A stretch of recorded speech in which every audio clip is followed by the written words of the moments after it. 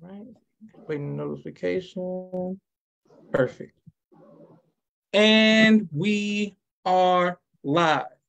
I want to thank everyone for tuning into a very special edition of Off the Record on the People's Podcast this evening. We have an incredible guest with us tonight, one who is going to give us some amazing information as well as inspiration, and that is none other than our Brother Craig. Assalamu alaikum, sir. Wa alaikum salam, God. How you doing, beloved? I'm doing phenomenal, sir. I want to thank you very much on behalf of myself, my family, and the viewing audience for taking time to come on the People's Podcast and let us hear about your journey and your testimony. The first question that we have for you, sir, is when did you first hear the teachings of the Most Honorable Elijah Muhammad? Yes, sir. Thank you for that question, beloved. When I first heard the teachings, I was in high school, and I saw the minister on TV, representing the Reverend Jesse Jackson. He was running for president in 1984. And when I heard that brother speak, man, I said, my God, who is this man's God? Because I had never seen a black man talk like that before in my life. And so that's what got my attention, just hearing him speaking. I saw the brothers standing around him, all militant and militarily and soldiers. I said, oh, man, I got to find out more about this. So I asked my mother, I said, Mom, who is this man? She said, oh, that's Minister Louis Farrakhan. She said, we used to listen to him all the time when we were in Newark, New Jersey, because we used to live in Newark. I was born in Newark, but we moved down south back to Conway when my parents divorced. And after she told me that, man, I started just looking up the minister in the Nation of Islam, the Honorable Elijah Muhammad. And I read a book one time when I was a lifeguard at the city swimming pool. And in that book, it had a historical history of all of the black people of importance in our history. And in that book, it had Honorable Elijah Muhammad. And it talked about how he met this man named Fard Muhammad, whom we now call Fard Muhammad. And he talked about how that man taught him about God and the devil and America and black folk. And I said, man, that's interesting. So I never made that connection until I heard the minister teaching about Elijah Muhammad. And I said to myself, man, if Minister Farrakhan is connected to that man Fard, because one thing in that book that struck me is when it said that he taught Elijah Muhammad for 3.5 years, and then he left and went away. So that stayed with me. I said, man, who is this man? I wonder if that man was God. I was thinking this. And so when I heard the minister, I was thinking that when he mentioned Elijah Muhammad's name, I said, okay, I wonder if they connected to Fard Muhammad. And after I kept listening to the minister talk about that connection was made, I said, you know what, I got to become a part of this. I got to. So when I went to college at South Carolina State University, I happened to see some FY on the yard. I was playing football. So when you're playing football in college, it's like a job. So you don't have much time to be out amongst the student body. But I saw the brothers walking around. It was sharp, crisp, and clean. Brother Tyrone Muhammad down there in Atlanta. He was one of the brothers that I saw. A brother tall and statuesque back then and very youthful. And I saw those brothers. I was very impressed with them. And then I saw Dr. Aleem. He came down on the yard. They invited him in, and I couldn't help but I had to go check him out. I was pledging at the time, and I tried to stick around a little longer than I was supposed to, and got whipped because I didn't want to leave, And then that carried me into the following year. They didn't have any movement on the yard at that time, but I saw Brother Min Muhammad, who was Brother Kendall at the time, who's in Chicago now, walking around the campus. And so I said, come on, let me go meet this brother. It was another brother, Brother Marcus at the time, Marcus Bellinger, who eventually became Marcus X. Bellinger. We was together. I said, let's go talk to this brother, man. That's one of them Farrakhan brothers, And so when I met Brother Kendall, Brother Min now, and started talking to him, I said, look, man, how can I join? He said, man, you just met me. You ready to join already? I said, brother, I'm ready. I said, you said, my brother, just let's learn a little bit more about it, and then we can talk. He said, look, man, I want to start a study group on the campus. He said, how can you help me with that? I said, sure, I can help you with that. We can get that done quickly.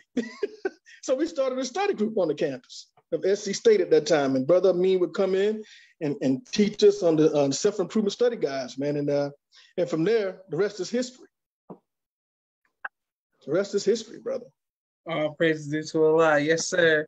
My sister Naima says, Assalamu salam, Naima. Thank you, everyone who's watching, and we can't wait to put this on YouTube. Okay, so were you in college with Brother Aaron at the same time, or no? They came a year, 2 years after I graduated, but I always came back to check on them because the minister told me to look out for his son, him and Mustafa, the Supreme, and look out for my little brother. So I was coming back and forth to check on them.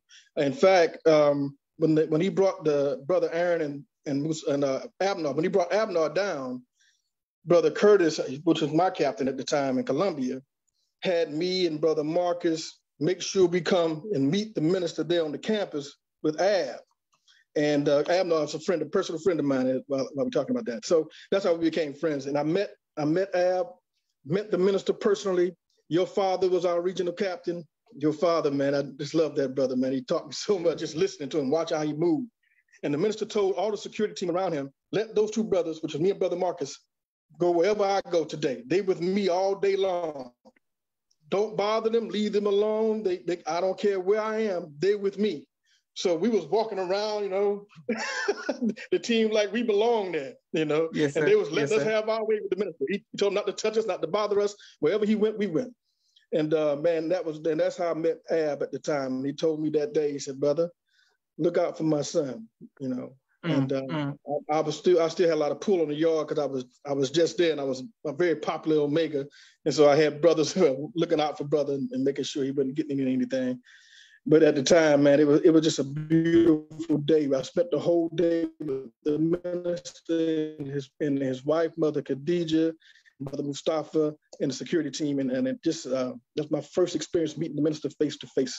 And we had dinner. And just talking to him, man, I just felt like I was in the presence of the Messiah then. Nobody had to teach me who the minister was. I knew that right away before I came in the nation. Nobody had to teach me that he was the Messiah. To me, he was already that. So I knew who I was looking at. Oh, praise to Allah. Yes, sir. Well, let's go back to the being on the yard. What made you not choose to be a Kappa or an Alpha or a Sigma? What made you choose Omega Psi Phi? Well, first, my father is an Omega. My oldest brother is an Omega. My mother is a Delta. So I grew up in the house purple and gold and red and white. But what I loved about the fraternity was that the cardinal principles, and one of the first cardinal principles is manhood. Then there's scholarship, perseverance, and uplift. So just being those principles, I already embodied them, I felt. So it was just a natural flow for me to become a part of that. I'm more so of the Omega man type than the dog type, And okay, yes, we turn that around backwards as God. That's God. So you start out on all fours, but you gotta grow and elevate. So I couldn't be nothing else but that. Praise be to Allah. Yes, sir. I remember asking you what you was gonna do years ago when we was in Atlanta at the 10,000 Fearless House. I said, Brother John, what you gonna do, man? Yes, sir. I'm in college, so we're working on some things as we speak, so we're working on some things up. All right. Yes, sir. I wanted to ask you, my next question is, how did your family and friends feel about you accepting the teachings? I had no problem. No problem. I was already military, Brother Josh. I was already military. Growing up, I always stood up for our people. Even as a young boy, I would stand up for our people. I would join the marches in our hometown because, growing up in South Carolina, white supremacy is deep here. And, I've been spat at as buses go by, I've been called nigger, rocks thrown at me. So that militancy was already in me, because I never liked being under the rule of white supremacy. And I would always challenge it wherever I was. So even as a child, so that was just a natural flow for me. So they understood that. My mom was for it. My grandmother even liked the minister when she heard about through on True Christian Love. She fell in love with the minister after that. Beautiful. All praises to Allah. Yes, sir. Okay. I wanted to ask you about the Million Man March. What was the climate like and how did that personally impact you? Oh, brother. We got there like 4 a.m. And by the time we got to the mall, it looked like it was about 250,000 people already out there. And just seeing that sight, man, and the respect that the FOI had among the people. was just so awe-inspiring. And then when the sun rose that morning, and you could see the people, a sea of black men all the way back towards the monument from where we were. I was like, man, tears was running out my eyes, tears was running down. You know, we hardcore FOI, tears running down our eyes looking at this site, man. And we saw all the work that the minister and the fruit had been putting in for years and months leading up to that come to fruition. And it was such an overwhelming joy and on an overwhelming event, man, and all the peace that was out there. You can't get black men, you can't get 50 of us in one spot without a fight breaking out. But on that day, we had about 2 million out there. Not a one fight broke out, brother, not one. You know, and brothers was lifting each other up, passing them over their head to get them to the bathroom, you know, to the what they call those things out there. They have porta potties. Yes, out there, those porta potties. It was just a beautiful day of brotherhood, brother. Just a beautiful day of brotherhood. I felt like the minister said, it was heaven. That's how it's supposed to be among us. We're supposed to be able to live in peace like that. We're supposed to be among each other without any friction, you know, just true brotherhood, true love amongst the brothers. Powerful. Yeah, yes, sir. That still impacts me to this day. Yeah. Just the memory of it impacts me to this day. Oh, praise due to Allah. Well, have you ever been faced with fear? And if so, how have you overcome that fear? You gotta challenge it. We're always faced with fear. I remember just in 2015, to give you an example of that, when this young lady, this 15-year-old child, was attacked by this deputy sheriff here in Columbia at Spring Valley High School. I don't know if you saw that. You might have been too young then. It was in 2015. He body slammed her and threw her on the floor, threw her across the room because she was in a class, but she had her cell phone. And the teacher wanted the cell phone. She didn't want to give it. She didn't talk on it, but she didn't want to give it up. So they called the sheriff deputy, and he was called Officer Slam, big old, strong-looking white boy. And he grabbed her out of her seat and body slammed her through the floor, on the floor, and threw her across the room. And that went nationwide on the news. So the following day at the school board meeting, they had a meeting to discuss that incident. And I noticed that all the black men, most of them that came down to talk before the school board were very passive. You know, they was pretty much siding with the officer over the young lady who was body slammed. She was a 15-year-old child. And that day, I said to myself, one of the brothers who was with me said, man, you're gonna have to say something because ain't nobody saying nothing for this young lady. So I just asked Allah, Master Father Muhammad, and that's what I asked him personally, to give me his words to say to the people and to the board and to the police officers. And that went viral. That went all over the world. It had about 7 million views. I think Sean King picked it up. D.L. Hewley picked it up. A few other people picked it up and put it on their social media outlets, and it went worldwide. And I got requests from every major news network to be interviewed, and I turned them all down because it wasn't about me; it was about her, you know. And that.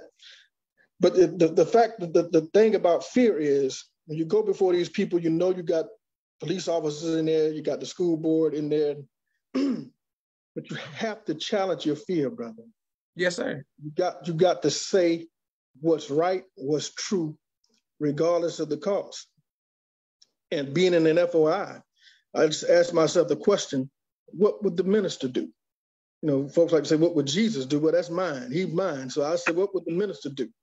And so when I asked myself that question, I stepped to that mic with no fear and just began to speak. By the grace of Allah, the right words came out in the manner and spirit that it was supposed to come out, and it was very effective. And they fired that officer the very next day. All praises to Allah. Yes. Okay. So I'm familiar with the video. I didn't know that was you. Okay. See, I didn't put that together. Yes, sir. I didn't put that together. Yeah. Yes, sir. Wonderful. Okay. Yes, sir. Okay. I would have shared the clip on YouTube. If I would know that I'm looking for right now. I would have shared it on the interview so people can see it. Yes, sir. We got to put that up. Yes, sir. Wonderful. I'm glad that he was fired. All right. Excellent. Well, we have a quick 60-second commercial break for all of the sponsors of People's Podcast, and then we're coming right back to our brother Craig. Yes, sir. Peace. And thank you very much. Here we go.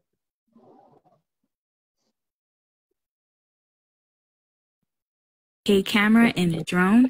He does television and film editing. Please reach out to him if you need any of those services. Sister Miriam's ABC I Love Me, children's book and coloring book, and now Spanish book. All three available on Amazon.com. Sister Naima's Stay on Point Dance Academy, LLC. She teaches ballet virtually to young girls all across the country, right here in the studios of Atlanta, Georgia. Brother Kenneth's Bow Tie Maker Extraordinaire. He'll ship you bow ties anywhere across the nation. Dr. Henry Carter's King Henry Turkey Legs, right here in Atlanta, Georgia. Brother Rashad Muhammad's COVID-19 Disinfected Cleaning Services, out of Chicago. Student Minister Sharif Muhammad's book, A Soldier in the Movement of Christ, available on adulsharif.com. And lastly, Brother Joshua Muhammad's book, Cleopatra, as well as No Father, No Excuse, both available on Amazon. If you would like to donate or... Perfect. Thank you for every like, share, and subscription. We're right back to our Brother Craig. My next question for you, sir, is what has been the greatest trial in your life, and how have you overcome that trial? Oh, man, being the father of two and being divorced, that was one heck of a trial. And that's a lot of that going on in society. We have these families and children, and then all of a sudden the family is broken up. So that's quite a trial when you love the woman and you love your children and you want them to grow up under your roof. Divorce it's like death. It's like death. It's like a funeral, a long funeral until you adjust to the fact that that's what it is. So that was a significant trial. And when you're a man and you get in a situation where you go through a divorce, you lose half of what you got. That's real talk. Then your children are not there. So you have to readjust, so then you have to take care of two households when you were only prepared to take care of one. You got to take care of yourself and you got to take care of your children when they stay with their mother. And then you have to get used to that bond being broken between the mother and the children, because, they're going to be away from you for some time until everything gets fixed. But after you overcome that trial, my ex-wife today, we are very good friends. We're very close. But you realize you still got to raise these children. Got to raise these children together. So we are good friends to this very day. But that was a severe trial. Another one, I had quite a few trials in life, brother. And what we have to understand is that trials are very necessary. It shows us who and what we are as a human being, who and what we are as a man or a woman. Trials are necessary. And if we shrink from it or run away from the trial, then like the minister said in our study guides, and those study guides are on point, brother. That's right. Everything that he wrote in those study guides are right and exact. When you run away from the pain, you never evolve to become the man or woman you're destined to be. You got to face the pain, overcome it, and when you do that, you become a stronger and stronger man or woman, because you know now that the God is actually working in you and through you to empower you to become just like him. Pain is very necessary. So I embrace it. I've had pains in my relationship. I've had pain in business. You have pain in life in general, but you just have to go through it. And once you face it and overcome the difficulty of factor attached to just living your life, you will become a stronger and better man or woman, which will give you the courage to face all the other challenges in your life. So I see myself as pretty fearless, but not because I am fearless. I have so much faith in Master Farrakhan Muhammad and the exalted Christ, the most honored Elijah Muhammad, and the minister and his word, that these two men are alive and well and in power. I believe that. So when I move in society, when I move in my life, I move based on those principles alone. And that gives me the courage to face anything or any challenge that comes before me. And I face it like a man, face it like a warrior, live or die, I'm gonna stand on that square. Powerful, yes, sir. Go ahead, Brother Craig. And people show you love all across the country. Sister Anita Rose says, Assalamu alaikum from her and her husband, Brother Kennard. Alaikum salam, and thank you everyone who's watching. We can't wait to put this on YouTube.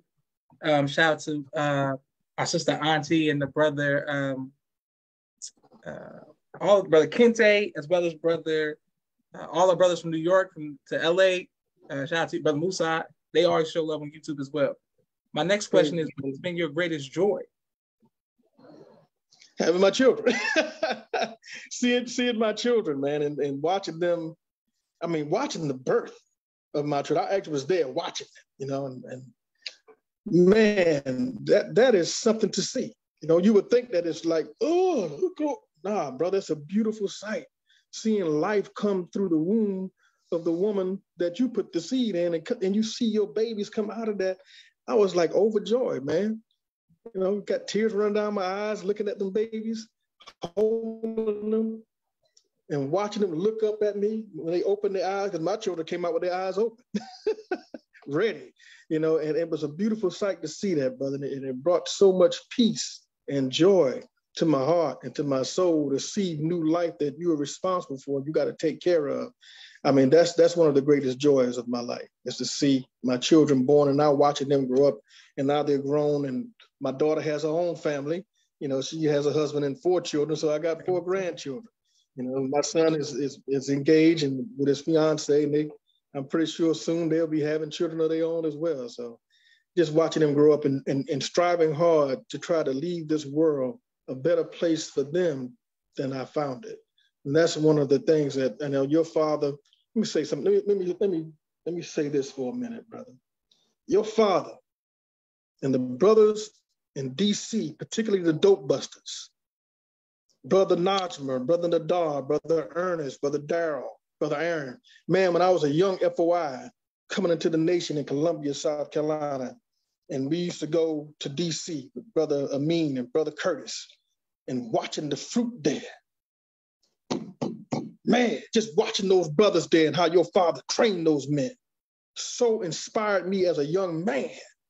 I said, man, hell, if there ain't no organization for me, for men like the Nation of Islam and the FOI, brother, like the FOI. Therefore, there's no comparison to that. That kind of brotherhood, that kind of fearlessness, the warrior, the way we walk, the way we talk, they so inspired me, brother. I just wanted to be a reflection of what I saw in those brothers, So your father, man, had a great influence on my life, him and Dr. Aleem. Just listening to the way Dr. Aleem used to teach like he was fighting on the rostrum. I love it, man. That brother, him and Brother Khaled would teach like they was going to war on the rostrum. They represented the spirit of the minister at that time so exquisitely excellent. And then your father just took the word that the men were taught, and he made bonds and brotherhood amongst the men. And they went out, man, the dope busters, brother. The brothers were so fearless. I was just glad to be amongst them. But I used to come up there to Mayfair Mansion too. Me and Brother Carlito Muhammad, who does the 19th element with Dr. Lee. He came up in Columbia Mosque. Brother, we used to come up, we used to go to DC and just rock it with the brothers, man. Just being around your father and the brothers from DC really cemented what an FOI is in me by watching their example, and all that. I'm sure did that for all of us in Columbia. And when Brother Aaron came down from Chicago, Columbia, we took off like a rocket ship. We was one of the fastest growing mosques in the nation at the time. But Aaron and Abner were here, and that's when we took off in Columbia. We became the district headquarters for South and North Carolina. So, and your father eventually had me go to Wilmington, North Carolina to become a captain there. And we became the most improved mosque study group in the district at that time. And then I was moved to, I used to live in Myrtle Beach. I used to drive back and forth 2.5 hours from Myrtle Beach to Columbia, Monday, Wednesday, Friday, and Sunday, while working for UPS at the time, working 10 to 12 hours a day. But that's what we did back then, brother. We had to do it, we did it. And then I was moved to Georgetown, to go to Georgetown to become the student minister there under Brother Irv when he became the regional minister. And that we did so well down there. We, in Georgetown, a population of about 10,000 people, we was number 7 in the final call for a month. Among all these major cities, we was number 7 in the final call for a month. I think we were selling at that time 5,000 to 7,000 papers a week. For a little country town like that, brother, that's a heck of a lot. And the bigger cities were falling off. But we stepped in there, man. We was number 7 in the final call when they used to do the top 10. So I think we made top 5 one issue. But yeah, brother, we back then, I owe a lot to your dad, a lot to Brother Akil, a lot to Brother Curtis, Brother Mean, Dr. Lean, Brother Nadar, Brother Najma, Brother Ernest, Brother Aaron, Brother Darrell, the DI. When I saw that brother the first time drilling the men, I said, damn, that's what I'm talking about, man. Look at these brothers and how they moving, you know? So I was in ROTC in college, so I was already militarily inclined because I was going to go in the military. Matter of fact, I signed the contract going into my junior year to do just that. And I went to advanced camp going into my senior year, but I re-injured my knee at advanced camp. So I was going to go in the military. I was going to be, you know, I was slotted to go to airborne school and all that, bro. But I heard the minister teach about the CIA and the wars that they fought in overthrowing governments all over the world. I said, shit, I can't do that. I'm not going to be used like that. So after my knee injury, I just got an honorable discharge. I didn't want to try to go back after that. After hearing the minister teach like that, I said, man, I can't go fight for something like that. So I was already militarily inclined. So just seeing the fruit and how they were moving, I said, well, hell, I'm just going to get with this military and try to help and grow and evolve it. So, man, I just wanted to take that moment to speak on that because your dad affected a lot of people, knowingly or unknowingly, whether he knows it or not. I want him to know that he had a direct impact on my life and so many other brothers that I know of. So brother, you come from good stock, you and your brother and your sisters. You know, your mom, she was a warrior herself. You know? So I grew up watching them, brother, and studying them. I remember you when you was about 2 or 3 years old when he came down to Charleston to help Brother Ernest, because Brother Ernest was appointed as a student minister in Charleston, South Carolina. And y'all came down to help him out a little bit. And when Brother Ernest got to Charleston, I had about 20 soldiers from Myrtle Beach and Conway ready to go help him. So we were back in those days, brother, we moved as one and as brotherhood, and we all really had a tight bond with each other. You know, if your dad told us to go and knock down a damn tree, we would have done that. We were just that, you know, we were just that obedient to his instruction. And the way he handled the men was beautiful, you know. And I just love those days as, you know, kind of having, what they call that, nostalgia. Yes, sir. Yes, sir. Yes, sir. Reminiscing on that. Yeah, those were beautiful days, man. I would recommend that any young man become a part of the FOI, brother, or older man for that matter. I think that this nation, we haven't even begun to reach our potential. You know, we haven't even begun. We're nowhere near it right now. But I think that going into this next decade, we're gonna bloom and blossom and become so powerful that the world will bear witness that the most honored Elijah Muhammad is the great Mahdi, that the minister is the Messiah who's growing into the power and the mind of the Christ to execute judgment. And they both are backed by the supreme being, Master Farrakhan Muhammad. We don't have nothing to be ashamed of. We don't have to walk away from nothing. We have to face it, brother. We the next world rulers, and we need to move like that. We don't have to fear a damn thing on this planet, or no one and nobody, because we got the power that backs us. Everybody talking about the wheels now, as you can see. Yes, they sir. are real. The wheels are real. And there is power on that. I don't know if y'all read Brother Ilya Rashad's book, but get it. In that book, he mentioned that some guy who said he was a top security clearance person saw a cigar-shaped UFO land at an Air Force base. And out of that cigar shape came men, young men. And he said they looked like they looked like African Americans. That's what he said. And he said they had a look on their face as if they had never been conquered. Man, that reminded me of the FOI. Fearless young men with a look on our face like we have never been conquered. So what we see down here is up there. We got soldiers up there too. So when they talk about killing us or destroying us, man, they're gonna get their butt waxed because the God that we serve already has his army in place. We got an Air Force. Hell, we got ground troops too. We got SEALs too. We got air, land, and sea soldiers too.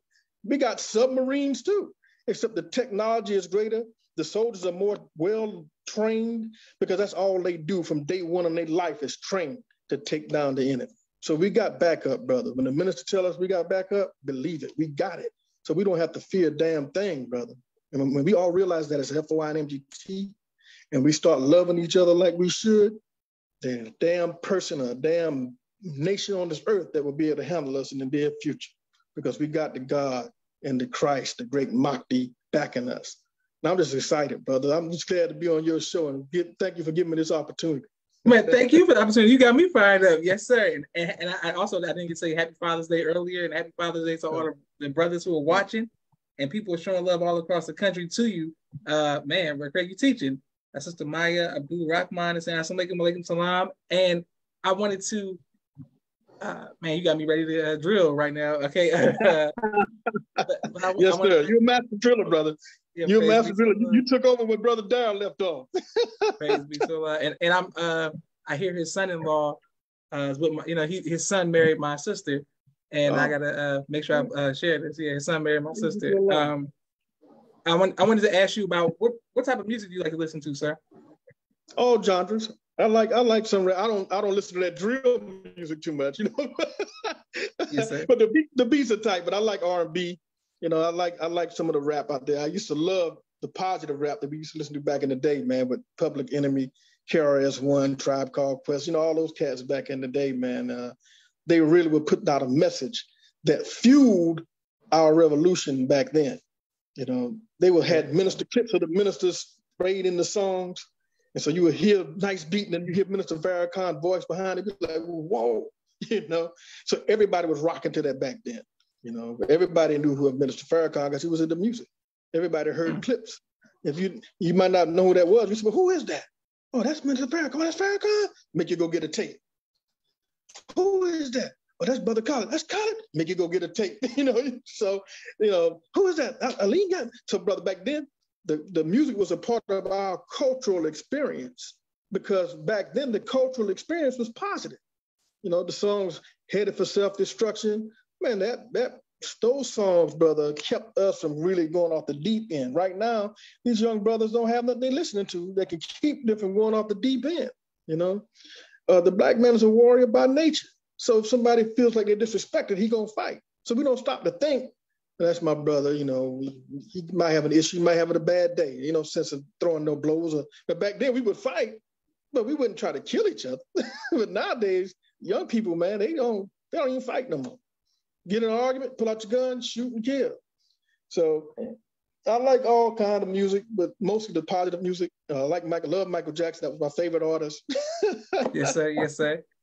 Yeah. So I didn't hear you say anything about Atomic Dog. I thought that was like mandatory that y'all had to like that. It's like, well, bro, that's just what it is.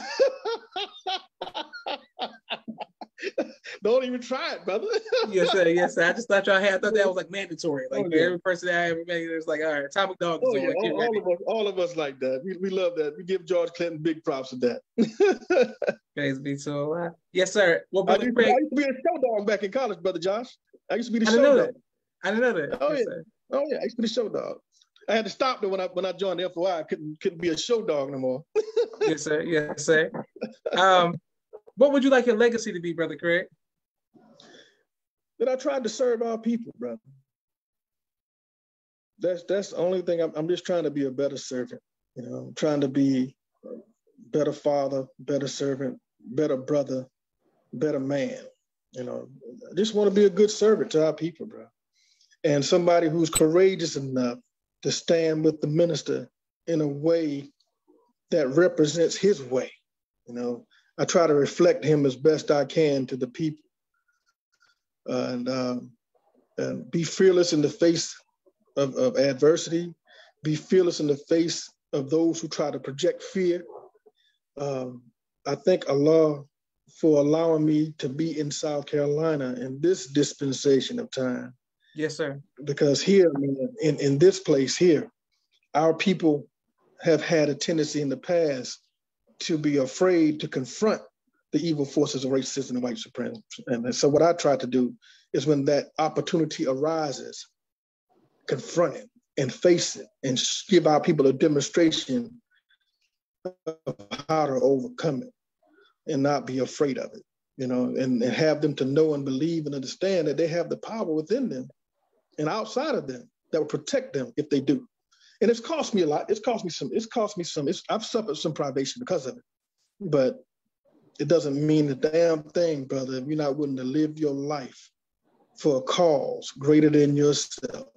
And so I've made a commitment, and I know I may die trying, but I'm going to stand on principles. Whether I live or die, I'm going to stand on those principles. And I believe that Master Farrakhan Muhammad is here to back us as a people, but we have to trust him. The minister said we have to try him. So I try him.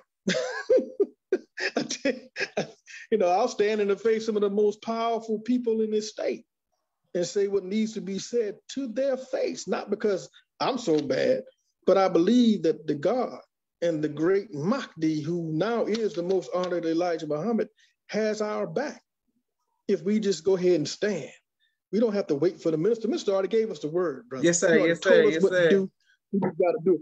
Whether we are functioning in the mosque or outside of the mosque, because there's a lot of us in the nation that may not be in the mosque, may not be active, but we're still in the nation. That's right. That doesn't preclude us from stopping doing this work because you're not functioning in the mosque. You've been given that word. You've been given the knowledge. You've been given the wisdom and understanding. So empower yourself to go out here and stand up for your people fearlessly. And if we do that, man, we'll be successful. It's all going to come back together. We family. So whether we active or not, or active or inactive, get active in the damn community and make your presence felt. Praise be to Allah. Yes, sir. And on behalf of myself, my family, and the viewing audience of the People's Podcast, we want to thank you, Brother Craig, for your sacrifices and the sacrifices of your family as well to help establish Islam here in North America, especially in South Carolina. I didn't even know we was down there like that, So may Allah bless you for holding it down in South Carolina. Yes, sir. I didn't even know that. Well, your father, Dr. Lean, Brother Khalid, they were here every month. Brother, we was kicking it in the late 80s and the 90s to mid 90s. We were pushing it down here. South Carolina was strong. It is falling off like we've had some falling off everywhere. But the nation was strong here. And we can still do that again. Yeah. Praise be to Allah. Yes, sir. Well, this is Joshua Leonard Muhammad signing off of the People's Podcast. Assalamu alaikum, sir. Wa alaikum salam. Yes, sir. And thank everyone for watching. But Craig, I gotta I'm gonna call you offline, but we gotta break bread so I can learn more. Okay, brother. All right. Yes, sir. Assalamu alaikum. Wa alaikum salam.